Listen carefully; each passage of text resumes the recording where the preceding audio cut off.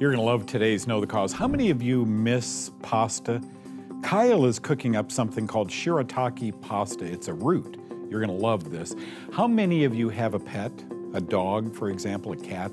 How many of you are worried about mycotoxins in the pet food or in the house you're living in? We're going to address that today. And then how many of you are wondering about gluten? How many people have a gluten problem? Do they really? Or is the same wheat impregnated with mycotoxins and fungus? When you stop eating it, you feel great. Was that gluten or was that mycotoxins? Opening today's show, two of my dear friends, Dr. John Trowbridge, Dr. Roby Mitchell, talk about childhood skin conditions. And I'm telling you, I could talk to these guys for a year and never get tired of it. All that and a whole lot more on today's Know the Cause. My name is Doug Kaufman. For the past 40 years, I've dedicated my life and even my career to finding the root cause of disease. Join me in a team of physicians, pharmacists, and scientists, and soon you too will know the cause.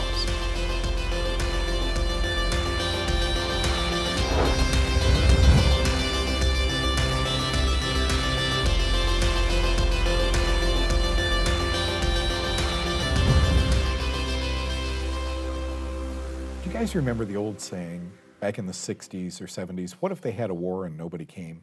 Yes. Do you guys remember that? Mm-hmm. Dr. Roby Mitchell, Dr. John Trowbridge sit with me today, and I'm telling you, I feel like a giant, but it is because I have stood on the shoulders of these two doctors who I have learned so much from and have so much respect for. What if we had a symptom that the doctor treated wrong? What if we had divvied up the human body, dissected it here? You take the ear, nose, and throat, you take the bones and joints, you take the reproductive organs, you take the feet, you take the brain, you know. Wait a minute, we had that system. What if we had a war and nobody came? What if we had all these systems and they weren't put together right? I want to show you, Dr. Mitchell brought in a couple of slides here. Dr. Mitchell, I'll let you take over, but Dr. Trowbridge sees this all the time too in his practice. Yeah, so what we're seeing here is, again, a manifestation of what I call critter overgrowth, right?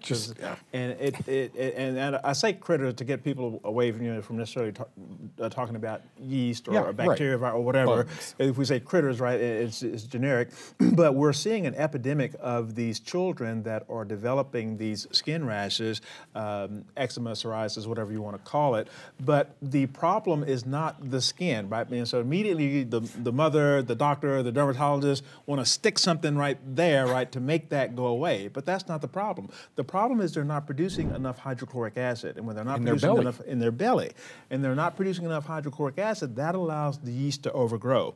And then that becomes systemic, and the immune system reacts to that, depending on the child's genetics. It may manifest as this eczema or psoriasis, but it may manifest as skull cap. It may manifest as asthma if the yeast is in the lungs. It may manifest as a recurrent strep throat or these ear, nose, throat manifestations or colic.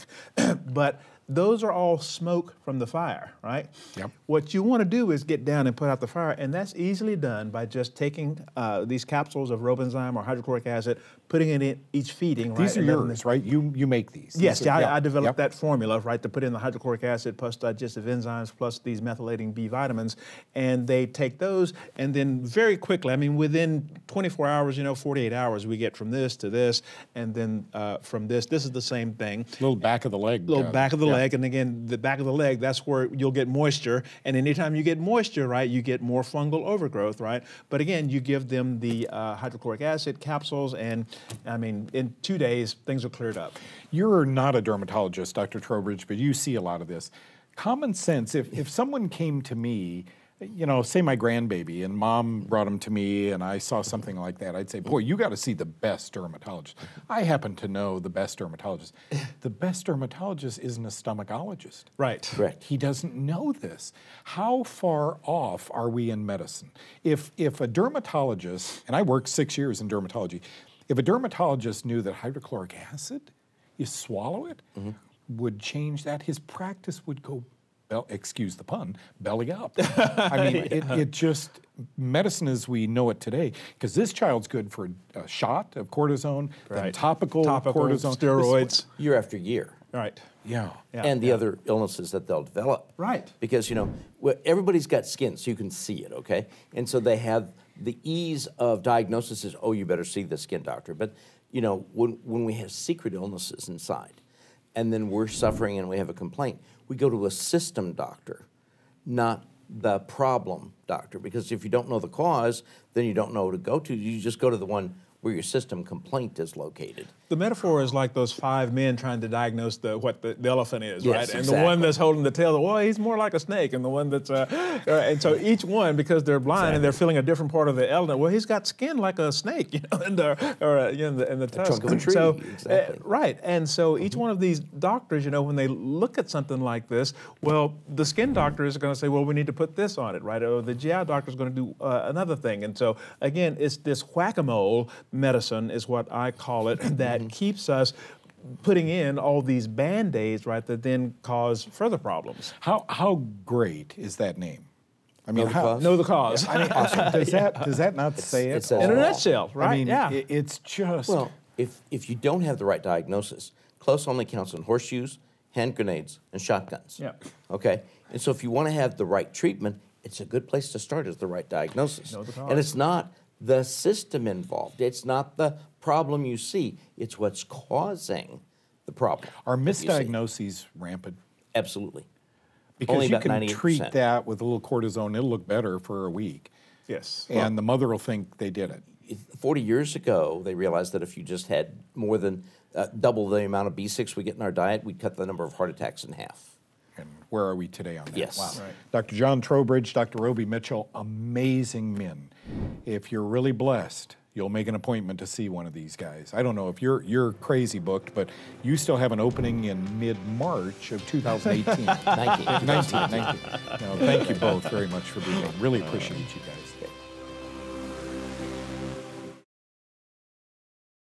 You know, when you get my age and you've worked in one field for a long period of time, I'm going on my 47th year in this field, you see a lot of things come and go. I remember maybe it was the 70s where gluten enteropathy, gluten sensitivity was a big deal. And then, poof, it disappeared. It's back. Folks, here's what's happening. The first few patients gave a blood test and they saw anti-gluten antibodies in their blood, so the doctor said, wow, you must have a gluten problem, be allergic to gluten. So they went off wheat and other, what is it, barley and wheat or something, and they begin feeling much, much better. And so just blanket across America right now, you're going to a doctor and saying, wow, I got stomach problems or breathing problems. And the doctor is saying, I think you might be gluten sensitive. I want you to go home and go off wheat. Wheat's in everything. I once learned that table pepper is like 20% wheat. It's in everything. And so these people go home and they go off all wheat, and sure enough, in a few days, they feel great. And doctors say, see, you have gluten sensitivity. Do you really? Is this gluten thing blown totally out of control? I've seen beer with gluten-free written on it. I mean, I've seen candy that's gluten-free. Remember, gluten-free is corn okay, is yeast okay, is sugar okay. So after a few weeks on this gluten-free diet, wheat-free diet, they begin to feel kind of punk again without realizing that it's the corn and the sugar maybe that's making them feel punk. Why? What is it in corn and sugar? It's mycotoxins, it's fungal metabolites that might have caused the problem in the first place. So just walk down this road with me. As you're watching this, keep in mind that as a doctor, if all you own is a hammer, then the whole world looks like a nail to you, right? No screws out there, just nails. Okay, here we go. So gluten sensitivity, get this, researchers presenting at the 2016 United European, not American, Gastroenterology Conference have identified a group of non-gluten proteins that can trigger symptoms of asthma, MS, chronic pain, and more. If not gluten, what is it in wheat that's causing the sickness associated with eating it? Folks, that has to be the answer. Now, you and I, because you've been a viewer of Know the Cause for many, many years, Doug, this is a no-brainer. Wheat, you are teaching us, often has mycotoxins in it. All these people going off wheat and feeling better, was it gluten or was it going off the poisons that are deposited in the wheat during harvest or after harvest while they're sitting in silos? I think it's the mycotoxins, but they don't. There's got to be something in that wheat that's causing these reactions, and if it's not gluten, they're going to dig. And in Europe, they are digging, and here's what they're blaming it on. Researchers believe that perhaps another protein, a different one in wheat, called amylase trypsin inhibitors, might cause the symptoms. They're always thinking something that is in this wheat. They're not thinking mycotoxins. The ATIs, amylase trypsin inhibitors, are a small group representing about 4% of wheat proteins, but they are powerful, says this group. It just will never cease to amaze me. If you don't know fungus, do you really know nutrition? Do you really know health? Do you really know clinical medicine? If you don't know fungus. So what is extracted from every doctor's education? Mycology, the study of fungus. Lots of bacteria, lots of virus. Okay, vaginal yeast, ringworm, jock itch, toenail fungus. That's the only way yeast can impact you. Wrong. I think it causes cancer. And I have some data that's very, very compelling, as you know. So go with me on this last slide. Researchers believe, hey, let's stop this nonsense. Mycotoxins inhibit wellness. They can make us sick, and not a specific enzyme like ATIs. Wheat is loaded with mycotoxins, yet the word mycotoxin in this European convention did not appear either in the article or in the convention. Folks, when I'm teaching physicians at some of these meetings, I mean, it's absolutely amazing when you see their faces. The question arises, are mushrooms okay? Well, I don't really know, but they're fungus, they're not a vegetable, so I'd avoid them. Do antibiotics cause problems? Dr. Costantini with the World Health Organization said antibiotics are actually mycotoxins, and mycotoxins cause cancer. Wow. When you look out at this crowd of the most educated, wonderful people you've ever met, our doctors, they represent all of our doctors, it's amazing to me how those huge brains hold all this information, but how they also miss the most important course in medical education. Okay, mycotoxins are in wheat. End of story.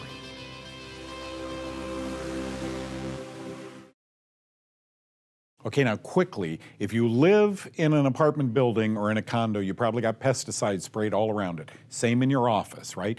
What do you do about that, and can it be dangerous? Next, Blue the Wonder Dog. Don't miss this.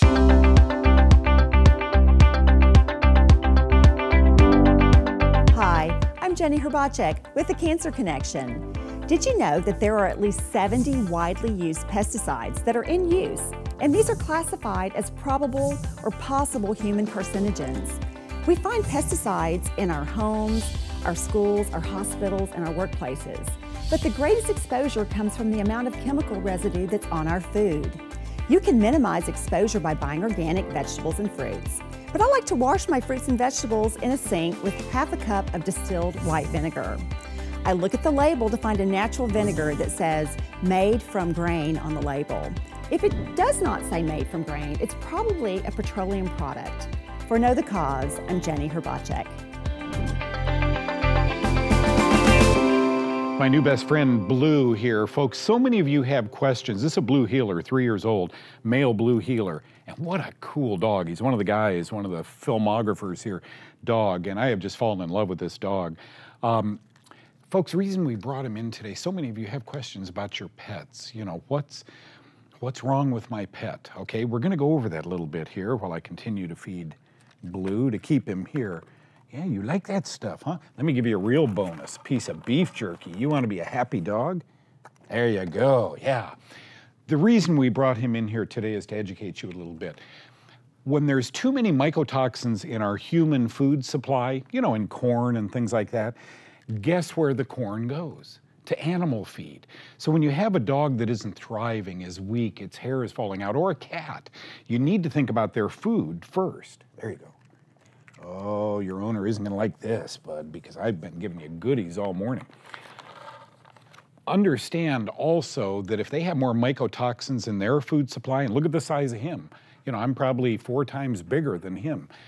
Animals are relatively small, but the one thing I want to point out to you is this, that animals also dig in the dirt, and animals live in our home. Animals are getting more mycotoxins in their food supply.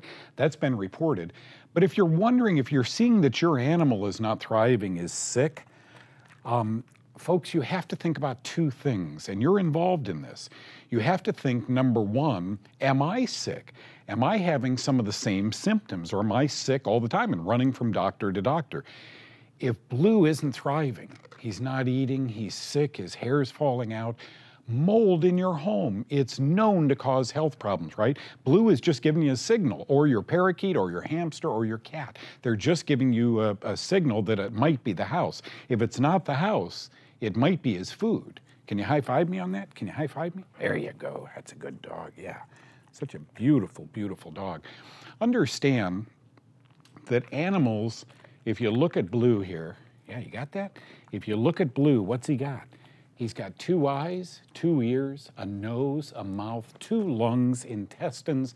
They're just us, right? With the inability to communicate. Although he does speak, he'll do all sorts of good things as long as I keep giving him food. The problem is, we don't think that in laboratory research work, right? We don't want to give humans mycotoxins and see if they develop breast cancer, so we give them to animals, folks, and they develop all the same diseases that you see in humans who get into a lot of mycotoxins. You have to know that if your home is sick, your animal will be sick, and you will be sick. When the home is healthy, no mold in the home, no stress in the home, then the animal is usually very, very good looking like this, just thriving, and your family is too. So if you're sick all the time, look at your pet. If your pet is also sick, think of the home. If your pet only is sick, think of mycotoxins in his food supply. Blue, high five. You did really, really good. You are a wonderful dog. Thank you.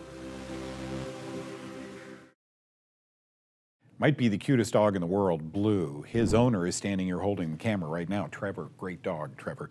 Now, into the kitchen we go with nobody else but Kyle Drew, and he's making a pasta. Well, I'll let him explain it.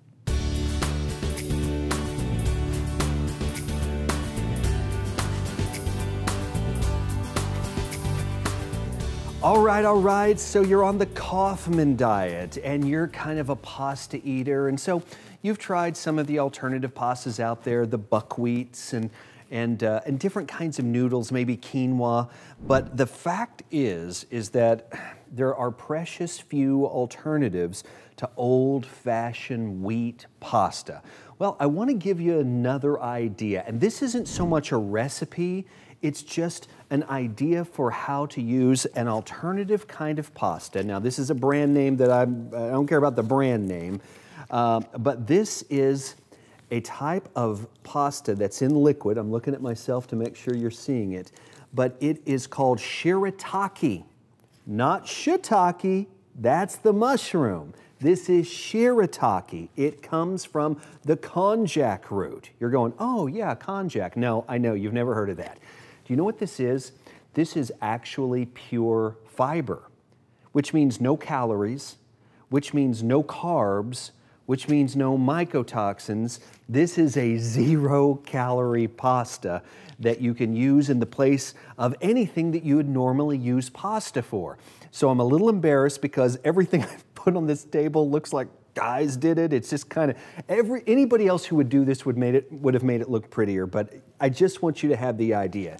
For example, something like a nice angel hair pasta with your, look how thin that looks. I'm so sorry, you guys. It doesn't look as good as if somebody else had done this, but I have chicken cut up in there, and so you can just do a little bit of this pasta with a little bit of chicken. Look at how bad this is going to be. That tastes perfect. Now, the texture is a little bit different. It's not as grainy as wheat. It's sort of slippery, but it tastes really good, and it's perfect for in the place of a normal pasta dish. Now, here's another one. You guys like that Vietnamese soup called pho? Some of you pronounce it pho, P-H-O. All it is broth with a protein. This is chicken bone broth, and I've already put the chicken in. I've heated it up. That wasn't too interesting for TV, so I didn't do it. But then it goes over noodles like this, okay? Noodles. And so you spoon that in. Now, again, you'll want to season it the way that you like it. Most pho also has different herbs on top, and you can see that. We're gonna get the pepper cracked on there. But the broth for me is the key. I start with a really nice bone broth, and now I'm gonna taste this. Look how big this bowl is. Could you imagine taking this? Hey, I'll have this bowl of pho. Let's give. It's excellent. It needs more herbs. I'm gonna put some cilantro on it. You're gonna add a few things here and there, but salt it, pepper it, season it, and you've got here the noodle part, right? That is the shirataki noodles. You've got the broth, and you've got the protein, which is chicken this time, but you can mix it however you like it, and you get that noodle in there. And it's filling.